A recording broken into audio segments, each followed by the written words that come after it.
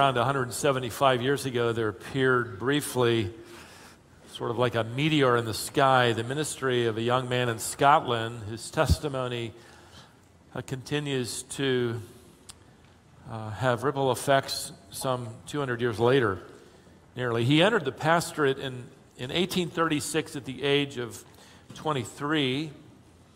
He would only serve in ministry for 6 years. He died in a typhus epidemic when he was only 29. Still, his brief life influenced so many throughout Scotland and beyond to surrender their lives to the mastery of Christ. If you read much of Robert Murray McCheyne and his life or his journal, you'll come away with a clear impression that he was preoccupied with God.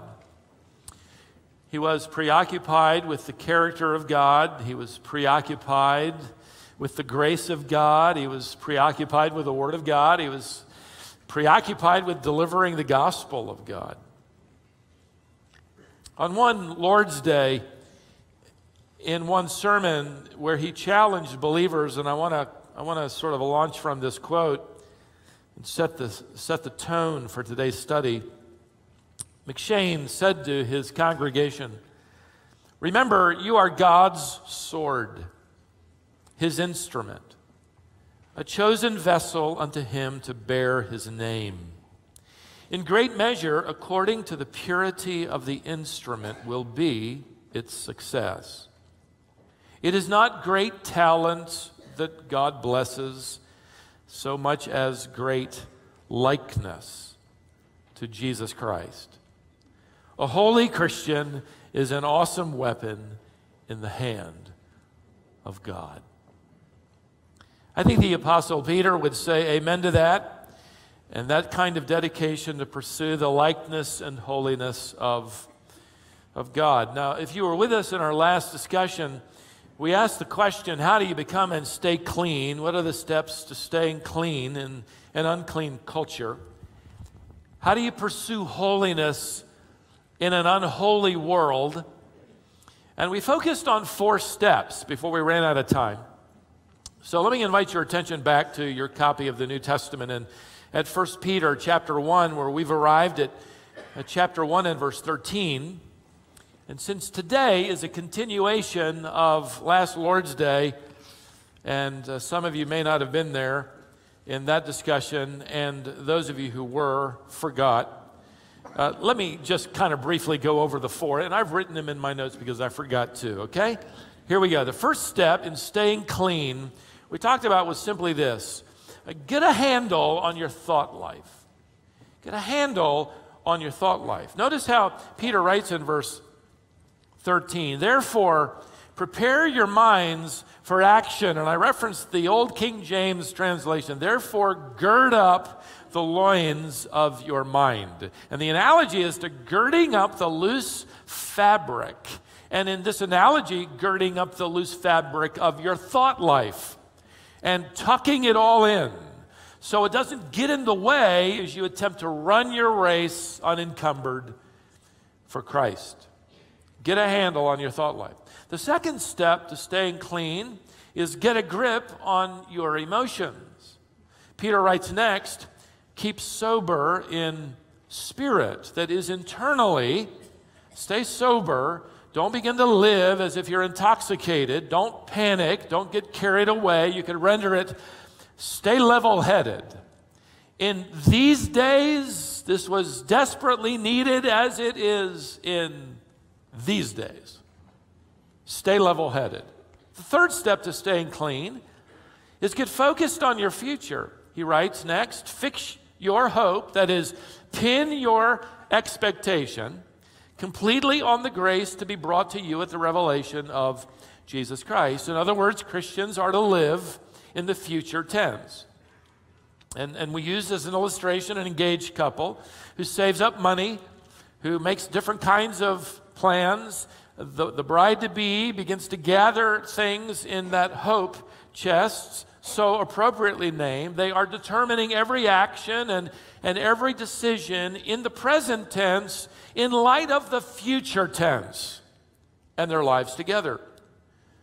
So, of course, the application would be that we, as the bride of Christ, we are making decisions. We are making our plans in light of the fact that our bridegroom is going to be revealed at the revelation of Jesus Christ, and we will soon enter into his glory and his Father's house.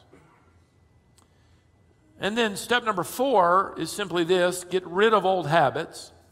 He writes in verse 14, "As obedient children, do not be conformed to the former lusts which were yours in your ignorance." The word for lusts was simply, we said, a summary of the sinful, self-centered, self-seeking, self-praising, corrupt desires that drive the children of disobedience. Paul calls them that in Ephesians chapter 2 and verse 2. But you, on the other hand, are children of obedience. And so these are now your former lusts, which means in a very encouraging way, these patterns can be broken. Now, he doesn't mean to say that a believer will never be self-seeking or self-serving, that a believer will never lust again. But what he says, in effect, is that the believer is no longer choosing to pattern their lives after those lusts, those habits. Now, as children of obedience, they are driven by the Spirit, intoxicated, as it were, by the Spirit, pursuing the fruit of the Spirit. And with that 4th step, we were out of time, right? That is, we wanted to eat lunch, and we did, so we stopped there. Now, I promised you last Lord's Day that, Lord willing, we would cover 2 more points today, but since I had a whole week to study, I came up with 5 more. So this is just going to go on and on. If I had another week, it'd be more, right? That's just like you. I mean, look, every time you go to this book, every time you study a passage, or even if you're reading in your quiet time a passage you've read before, there's something new to taste, isn't there? There's something new to savor every time you open this loaf of bread. Well, it happened to me, so we got a lot of new things. But what I'm going to do for our study today is I will give you 2 more steps in becoming and staying clean in an unclean culture. And what I'll do, for the sake of sanity, is fit the other points as subpoints into the second point. Here we go. Step number 5, and how to stay clean. Get serious about your calling. Verse 15, "But like the Holy One who called you." Now pause. Who called you? Don't miss that. This is one of the favorite concepts of the Apostle Peter, and it's important to mention. Most people think that only pastors are called by God. That there's no special calling in life for all the other Christians in the Christian, community of believers. Just you guys are called. Pastors, elders, missionaries. You guys have the calling from God, and, the rest of us, I guess we're left without it. Listen, that is exactly what the devil would love for you to think. Why? Well, for one, it discourages you from any sense that your life has a calling of God upon it. That for you, I guess you're just confined to the mundane. There isn't anything special about his calling in your life. But worse is the perspective that lets you off the hook. You guys are called, not me. You're professionals. This is your livelihood. This is what you do. And God hasn't called me to anything special. That's for pastors and missionaries and elders. No, Peter, in the context here, is writing, remember, as he opened the letter, to all the believers that are scattered all around Pontus and Galatia and Cappadocia and Asia and Bithynia, scattered around, planted as seed, is how you ought to think of it. Planted by the hand of God as he scatters them like seed, covering 750,000 square miles in the region that he just delivered to us. They and you are called by God to serve him wherever he has planted you, in whatever he has called you, to do. There is a sacred vocatio. The word vocatio means sacred calling. We lost it in the Middle Ages. The Reformation has attempted to resurrect the idea that there isn't a unique calling, a special calling, a closeness to God in the calling of someone who is vocationally involved, because a vocatio is sacred. Whether you're in an apartment surrounded by dirty diapers and dirty dishes, that is his, at this moment in your life, his sacred calling. Whether you're performing surgery on someone or you're changing the oil in a client's automobile, that is his special calling, where you get to demonstrate the character of God, by the way, where I can't. You can. As you're scattered, demonstrate this preoccupation for a holy God. Peter, by the way, uses this concept of calling often. He, in chapter 2, verse 9, says that we've all been called out of darkness into a marvelous light. Over in chapter 2 and verse 21, we've been given a calling to model the self-control of Christ in the face of persecution or troubling times. In chapter 3 and verse 9, we've all been given a calling that will ultimately flow into an inheritance that is undiminishable and boggles the imagination. Even into his second letter, Peter almost immediately brings this word calling out again as he tells us that we are called to a life of godly excellence in whatever we do. Beloved, you all have a unique calling from God. Now, the calling Peter is emphasizing here is that we've all been given a unique calling to holiness. And it isn't just for a few people. It's for the church. It's for the family of God, the children of God. So get serious about this calling. Look at verse 15 again. But like the Holy One who has called you, be holy yourselves in all your behavior. Part of staying clean is understanding that God has called you to pursue holiness, and in that pursuit, we're going to get serious. Why? Because that calling requires decisions and demands disciplines. It isn't just going to happen. Nobody's going to get holy in a hurry. Nobody's going to get holy by accident. You're not going to grow up accidentally in Christ. D.A. Carson, who has preached for me in this pulpit in the past, said in an interview a few years ago these words.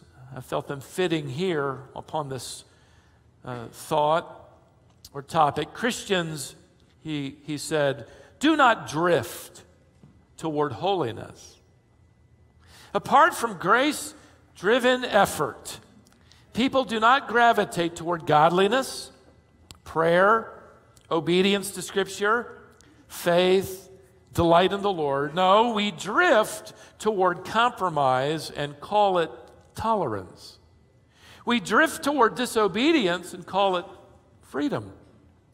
We drift toward myths and call it faith. We cherish indiscipline and call it relaxation. We slide toward godlessness and convince ourselves we are escaping legalism. So those who take their calling seriously will fight against that gravitational pull every day of our fallen nature, which is no friend to holiness. We fight against the undertow of a fallen world, worldly pressure. We refuse to drift along in the current of moral compromises as if there is no Niagara Falls ahead. Get serious about your calling if you want to stay clean. Step number 6, get the honest truth about holiness. Get the honest truth about holiness. You ask 100 people what holiness is, and you'll get 101 different answers. And Peter's going to make it clear. And what I want to do is break down step number 6 into 3 subpoints as he describes holiness. First, holiness is comprehensive. Notice again the latter part of verse 15, in all your behavior. You could circle the word all. The Greek meaning of that word all is all. You might write that in the margin. In all you could render that conduct, how you act. In other words, in all of the different areas, all of the different aspects, all of the different decisions, all of the different concerns, all of the different genres and venues where you are found. Holiness is comprehensive. Now, that doesn't mean you got to wear a starched shirt and a necktie to the grocery store. That doesn't mean you got to try to read your Bible while you're changing the tires on a customer's automobile. It certainly doesn't mean you've written out a long list you're going to tape to the dash of your car of do's and don'ts, and you're going to review them in the morning. And keep in mind that if holiness is only a list of do's and don'ts, then you've actually missed your calling. You've missed the object of your holy preoccupation. In all your pursuit of holiness, how easy it is to run past Him, to overlook Him. And He just, as it were, stands there while we run through our list. As you genuinely pursue Him, Peter makes us aware that everything will belong then to Him comprehensively, which means you don't talk one way in church today and another way on the golf course. Christ invades your vocabulary out there too, or in the cubicle, or in the shop, or on a weekend camping trip. And we have the impression that, in here we're gonna talk a little bit more, differently, sacredly. We all, sort of get our tones mellow and everything's a bless you and a brother. And just wait till Monday. We're a few days away from an election. I'm sure you didn't know that already. And you need to vote, by the way. And don't do what one of my seminary students did this week when he voted early. He told me in class this week, he wrote in my name. I said, you didn't. He laughed. He said, I did. He's attending another seminary now. Vote. Exercise your privilege as a citizen of this beloved country. You're not just voting for a person. You're voting for a worldview, a platform, future justices as well. But you know what the problem is in this election year? And every year I've voted as an adult, by the way. It's the same problem.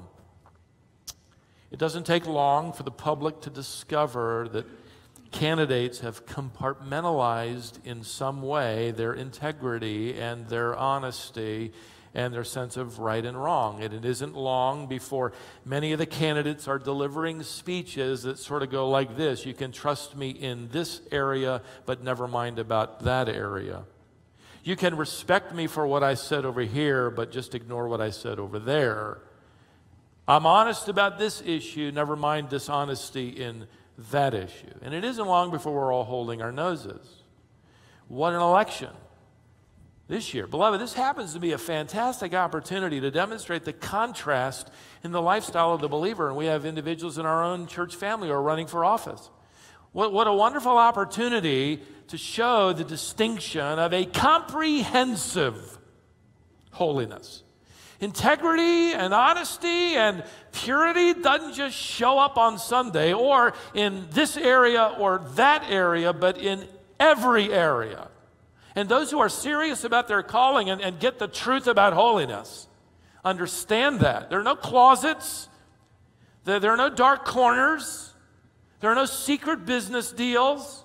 There are no filthy conversations in private. There's no dishonest posturing for gain financially or for the approval of man.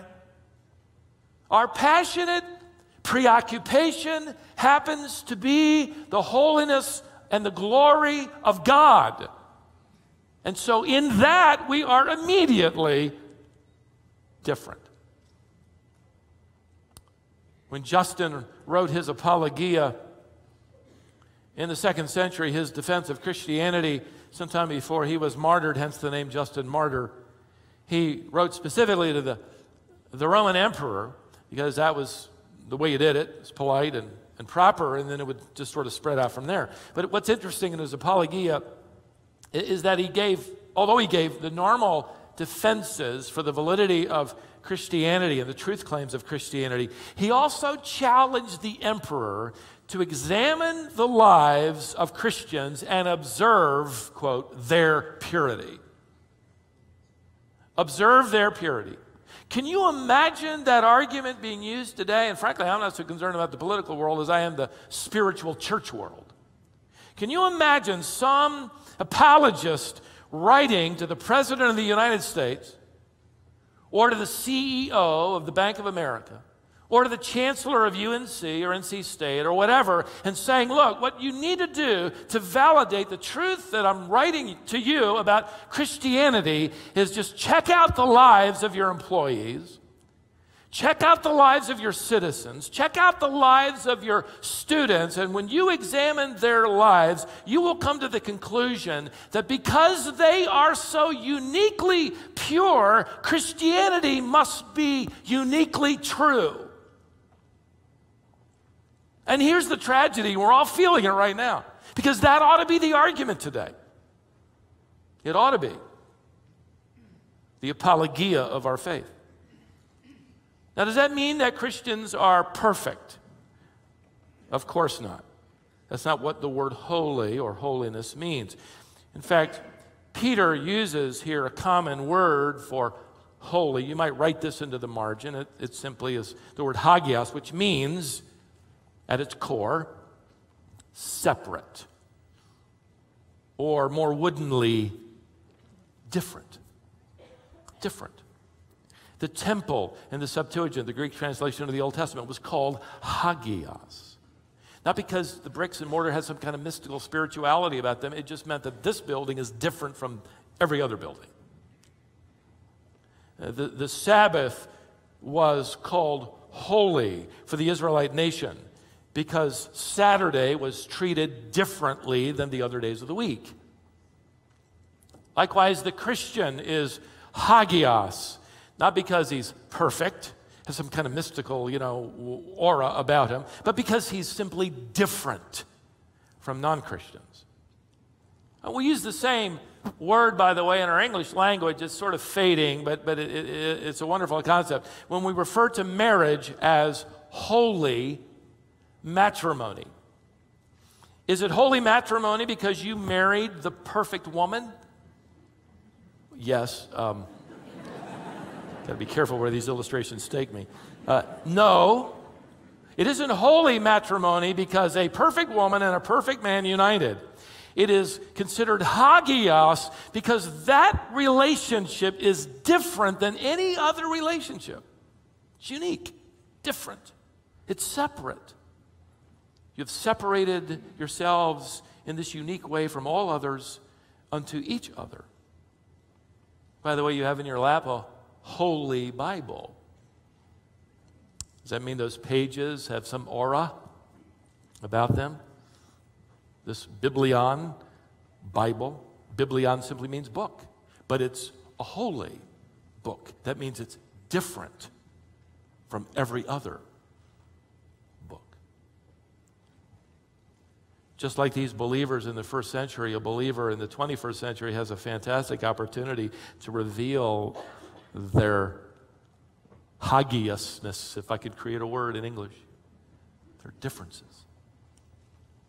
One New Testament scholar writing on this particular word said, there should be no part of our lives which does not savor the fragrance of holiness.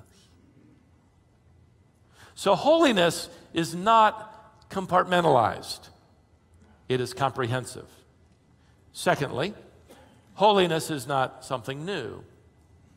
In fact, notice the ending of verse 15 again. Be holy yourselves in all your behavior. Why? Because, implied, it is written. This isn't something Peter came up with. He didn't think it up one day and he thought, it'd really be great if Christians were hagios, if they pursued the holiness of God. He's actually quoting here from the book of Leviticus. that place in your Bible where the pages stick together, more than likely. The word holy shows up in that book of the Bible more than any other book of the Bible. It's in that book where God is revealing through Moses the difference and all the differences of the Israelite nation. And it's spelling it all out. God is revealing all the dietary distinctions and all the ceremonial distinctions and commands, all the prescribed rituals and customs and regulations and laws that the people of Israel were to follow. And at the core of it all was God's desire that his people, his nation, distinctively reveal their covenant relationship with him that would be different than any other nation around them. And now what Peter does here, rightly so, in this New Testament dispensation, is drop out any mention of ceremonial or dietary or Sabbatarian or festival or custom or sacrificial requirements, and he simply repeats the core command. Strips everything away, and he says, look, this is just as relevant for this dispensation of grace as it was to these Old Testament believers in that dispensation of law. Be holy, just like God is holy. Hasn't changed. And he prefaces it by saying, listen, this was written down a long time ago, and it hasn't changed. So don't argue with me, argue with God. This is still true today. Holiness is not compartmentalized. Holiness is not something new. Thirdly, holiness is not something you create. Again, the core command, you shall be holy for or as I am holy. Holiness is not something you create. It's someone to whom you conform. Your calling is to pursue conformity to the character of God. And he works in you to will and to do of his good pleasure because you belong to him. And he's already established in our last Lord's Day study this relationship between father and child. Children should grow up modeling than what they see in the lives of their parents. The last thing you want is for your children to begin modeling their lives after other children. I mentioned those three brothers of mine. You know, I never once heard my mother say to any of them, boys, what you need to do is start behaving like Stephen. Start acting like him. Now, that would be life-threatening. But what she often said is that we ought to grow up and act like our dad. Act like our dad. See, this is part of our problem when it comes to holiness, which is why we're so skewed in our thinking. We've forgotten him and we're just acting like each other. And we're measuring ourselves against other people, and we found that we are actually a little bit holier, a little bit better off, and those other people, you know, maybe they'll catch up to us. You know, we've set our sights way too low. Peter elevates it to a work of God's Spirit. Stop creating your own self-made lists. In fact, I share with my greenhouse class one church father who was writing in the 2nd century. He was asked by a young, zealous believer, a young man, what it meant to live a holy life and how could he do it? What did he need to do? Unfortunately, the church father just kind of rolled out his little particular list and missed the point. We have some of his list extant today. And he wrote to this young man these words: forsake colored clothing. Remove everything in your wardrobe that is not white. Remove everything that isn't white. No longer sleep on a soft pillow or take warm baths. In other words, don't be comfortable in life. And, he continues, unfortunately, if you are sincere about following Christ in holiness, never shave your beard. For to shave is an attempt to improve on the work of him who created us. My favorite Hebrew word comes to mind, pronounced baloney. How many of you improved on the work of your Creator this morning before showing up? Praise God from whom all blessings flow. I sure did. It's painful enough. His Spirit is alive and well. I mean, when I grew up as a kid, you know, there were church leaders that thought it was sinful for a man to have a beard. And now this church leader is saying it's sinful if you shave your beard. You know, what do? Grow on this side and this side shave, somehow reach a compromise. Now, the truth is we pander to man-made rules because really what we're after is man-made approval.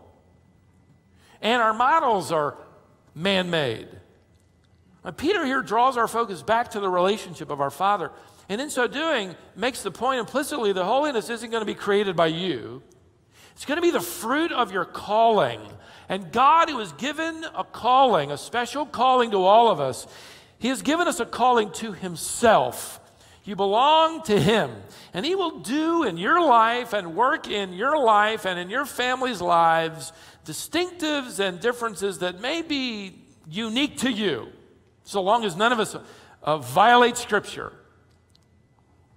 You're going to make 1,000 decisions on what it means to pursue this holiness. But this foundational relationship is primary. It's between father and child. Peter's effectively telling us to grow up and act like our Father. We model after Him. When He becomes our holy preoccupation, we, like Him, become hagios a little bit here and there as He works in us. And that little area we'd tucked away, He puts a spotlight on. And what we were at one point satisfied with, what we at one point might have managed, we totally confess and plead His grace in removing it. One day at a time. J. Allen Blair, now with the Lord, I'm enjoying his little commentary on this letter from Peter. He told about a meeting that took place between a Christian leader he knew and David Ben-Gurion, the first prime minister of Israel, called the father of Israel, modern Israel, led in the formation of the modern state of Israel. Born in 1886, he died in 1973. The Christian statesman that was a friend of Blair's took advantage of a private conversation he had with the prime minister to talk to him about his relationship with Jesus Christ as his Messiah. And Ben-Gurion was intrigued and open. In fact, he asked, and I'll just read the conversation. He asked him, "Are there any Christians in the world? Are there any Christians like the ones I find in the New Testament? I have read the entire New Testament in the Greek language, and I'm deeply moved by what I read. The teaching and the standard is wonderful, but where are those who live up to it? Are there really those who are living this Christian life today? Can this book produce that which it sets forth?" The Christian statesman responded, "He can indeed, Mr. Ben-Gurion." And then he told him of his own testimony and his life change, surrendered to Jesus Christ. And Ben-Gurion asked in total simplicity and transparency, "Are there others like you?" "Oh, yes, there are," the Christian affirmed. Ben-Gurion said, "Where are they then?" "Well, they are all around the world." Can you imagine? Are there any real Christians out there? Where are they? Where are they?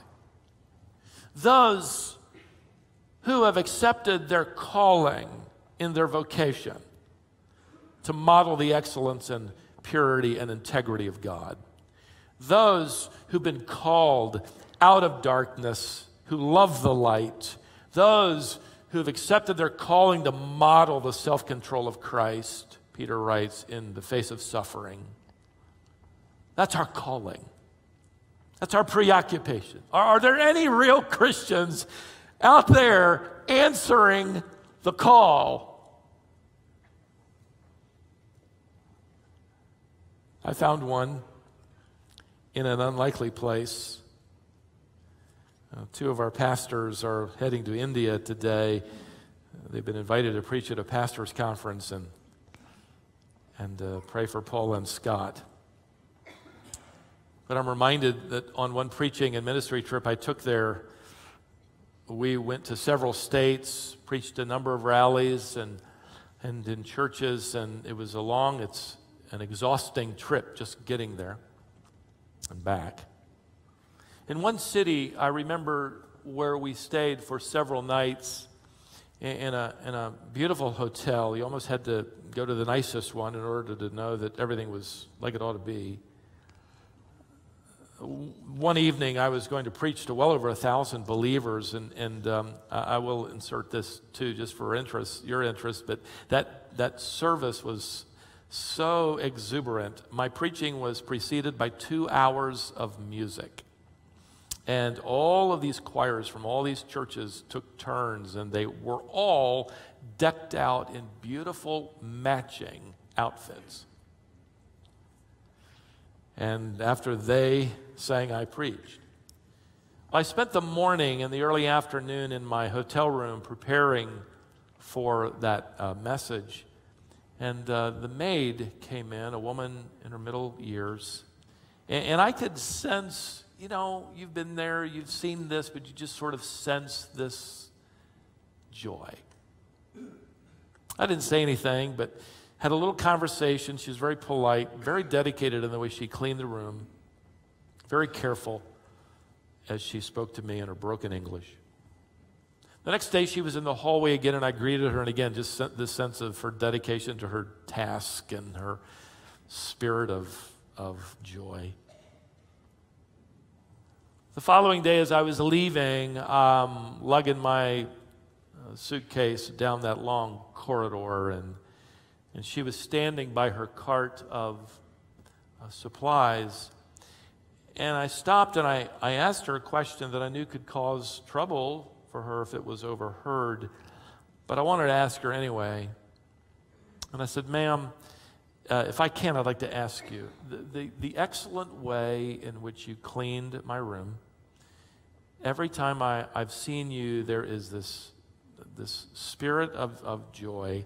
I have to ask you, in a world surrounded by Hindus that is antagonistic to the gospel of Christianity, do you belong to Jesus Christ?" And she immediately just beamed and she said, "Oh yes, I am a Christian. I'm a Christian." What did I have to go on? Her dedication to her job. Her countenance, which in that line of work, by the way, and in that world of incredible poverty, is not the most conducive thing to a joyful spirit. It struck me later, she will never deliver the gospel publicly to 1,000 people in some rally. She may not even be known by a large body of believers, but she cleans hotel rooms, and you can tell it's a demonstration of her preoccupied mind with the character of her God, her living Lord, who then through her gives this blessing to those around her, this hagios, this distinction, and the fruit of it, which in what I sensed was joy. Are there any Christians in your part of the world? Let's answer that question tomorrow. But let's answer the call when we show up and take these steps in our desire to stay clean. Like Robert Murray McShane, let's be awesome. Let's become awesome weapons in the hands of our holy God. It is the most amazing weapon that is the gospel in and through us, because it transforms life from the inside out. And we're going to do that not because God's going to give us some massive, opportunity or some great display of talent, but by means of a great likeness to Jesus Christ. who is our gracious, redeeming